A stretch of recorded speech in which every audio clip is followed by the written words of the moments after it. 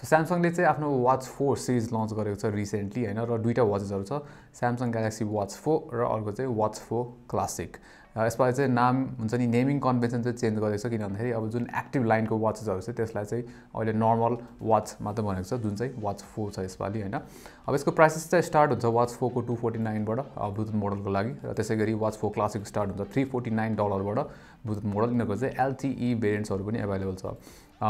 त्यसैगरी अब नेपालको केसमा चाहिँ यिनीहरु चाहिँ सेप्टेम्बर 1 देखि चाहिँ प्री बुकिङ लागि चाहिँ अवेलेबल हुनेछ हैन सो अब वाच 4 सिरिजमा चाहिँ नयाँ कुरा चाहिँ के छ त हैन त्यसको बारेमा चाहिँ म तपाईलाई भनिरहेछु तर त्यो भन्दा अगाडि तपाईँ हाम्रो भिडियो फर्स्ट टाइम हेर्न भएको छ भने चाहिँ हाम्रो च्यानललाई सब्स्क्राइब गरिदिनुस् र त्यहाँबाट त्यो बेल आइकन थिच्नुहोला फर नोटिफिकेसन्स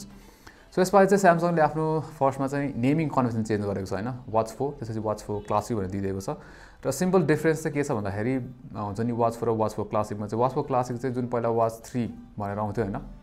लाइक त्यस्तै डिजाइनको चाहिँ रोटेटिङ बेजल दिएको छ फिजिकल भने वाच 4 जुन चाहिँ नर्मल छ त्यसमा चाहिँ हामीले अन स्क्रिन बेजलले पाउँछौँ नो रोटेटिङ बेजल हैन त्यसैगरी वाच 4 मा चाहिँ एल्युमिनियमको केस दिएको छ भने वाच 4 क्लासिकमा चाहिँ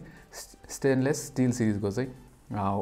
वाच केस दिएको छ त्यसैगरी साइज डिफरेन्स आउँछ हैन किन भन्दाखेरि वाच 4 चाहिँ स्मलर साइजमा आउँछ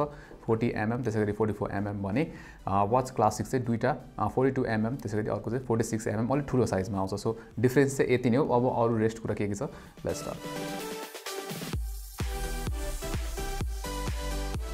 सो डिफरेन्सेसहरु त हामीले हेरिहालौं सो अब सिमिल्यारिटी भनेको चाहिँ यसमा दुवैमा चाहिँ दुईटा साइड बटन्सहरु दिएको छ हैन लाइक अब फंक्सनको लागि त्यसैगरी अर्को भनेको चाहिँ यसमा चाहिँ 5 ATM र IP68 water resistance dust and water resistant दुवैमा दिएको छ सो अब के छ भन्दाखेरि हुन्छ नि यो डिजाइन चाहिँ आई थिंक रिफ्रेशिङ छ जुन चाहिँ नर्मल वाचको छ नि एकदम स्पोर्टी देखिन्छ सो पर्सनली मलाई चाहिँ वाच 4 क्लासिक भन्दा नि वाच 4 चाहिँ हुन्छ नि वाच 4 को डिजाइन चाहिँ एकदम राम्रो लाग्यो लाइक स्पोर्टी हुन्छ नि अलिकति यङ जेन्ट्सको लागि फोकस जस्तो देखिन्छ सो पर्सनली चाहिँ मलाई वाच 4 चाहिँ मन पर्यो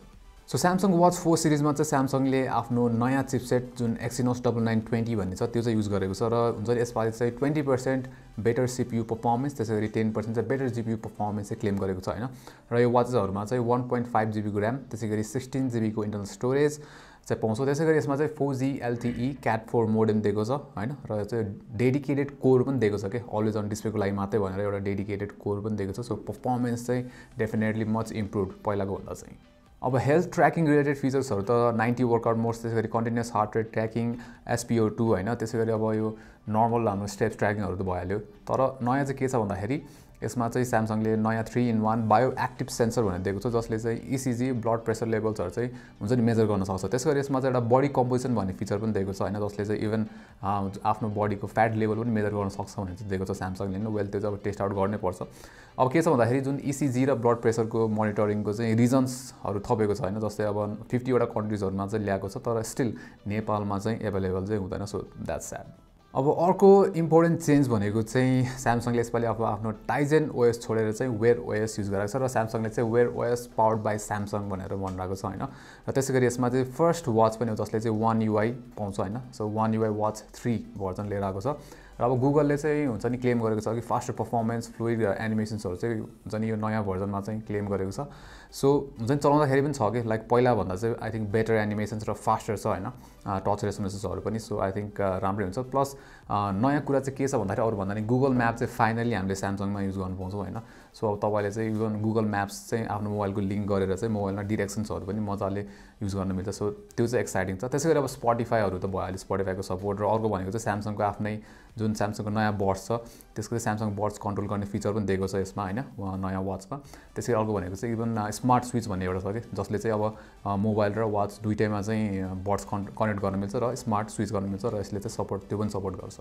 अब moving on to battery battery चाहिँ साइज अनुसार आउँछ हैन सो स्मलर साइजको दुईटै वाच 4 क्लासिकमा चाहिँ 247 mAh को छ भने ठुलो वाचको चाहिँ दुईटै वाच 4 वाच 4 क्लासिकको ठुलो साइजमा चाहिँ 361 mAh को ब्याट्री आउँछ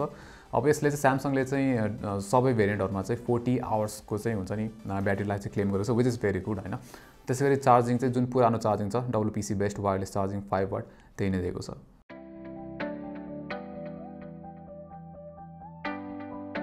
सो स्यामसङको नयाँ वाच 4 सिरिज चाहिँ एक्साइटिङ छ होइन अरू भन्दा पनि किन भन्दाखेरि चाहिँ जुन चाहिँ नयाँ ओएस युज गराएको छ होइन अब One UI वाच 3 भनेर दिइरहेको छ Google Wear OS powered by Samsung होइन सो फाइनली हुन्छ नि अब स्यामसङले चाहिँ टाइजन छोडेर चाहिँ अब लाइक वेयर ओएसतिर आएको छ र it's a good thing I think होइन किन भन्दाखेरि अब धेरै एक्सेस आई थिङ्क अब यो स्यामसङको वाच युज गर्नेहरूलाई चाहिँ प्ले स्टोर दिइरहेको छ त्यसै गरी अब डिफ्रेन्ट फिचर्सहरू एक्सेस गर्नु मिल्छ होइन सो डेफिनेटली एक्साइटिङ छ त्यो त्यसको साथसाथै जुन अब नयाँ यो भनिला वाच छ नि त्यसको डिजाइन पनि much more improve I think better looking छ होइन र फिचर्सहरू चाहिँ अभियसली टन्नै छँदैछ होइन र त्यो चाहिँ अब सबै हामी मजाले चाहिँ रिभ्यूमा एक्सप्लोर गर्नेछौँ